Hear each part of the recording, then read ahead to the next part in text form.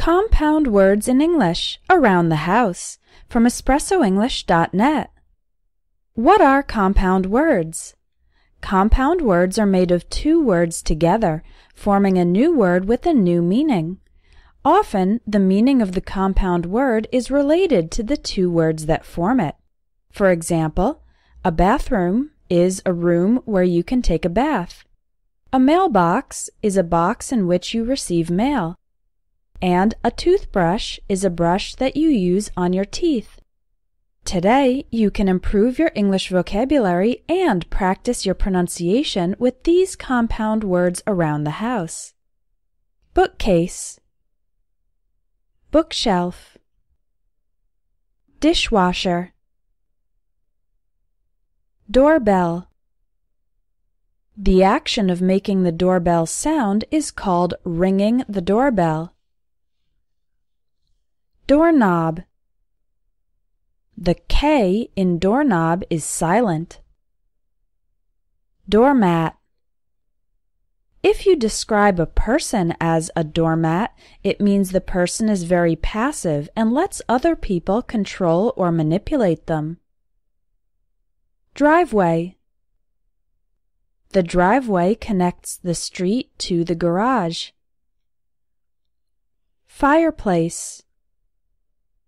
Above the fireplace is the chimney. That's the channel through which smoke from the fire goes up and then leaves the house.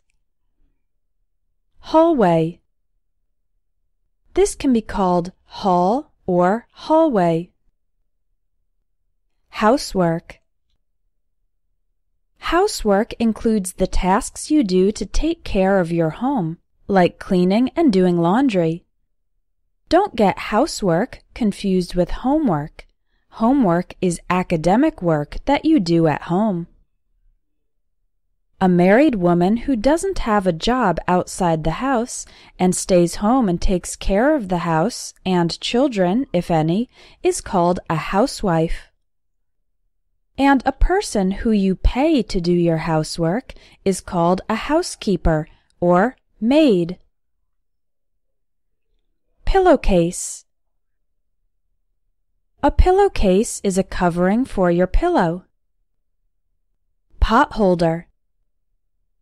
Use pot holders in the kitchen to protect your hands when you need to touch a pot that is hot. Tablecloth.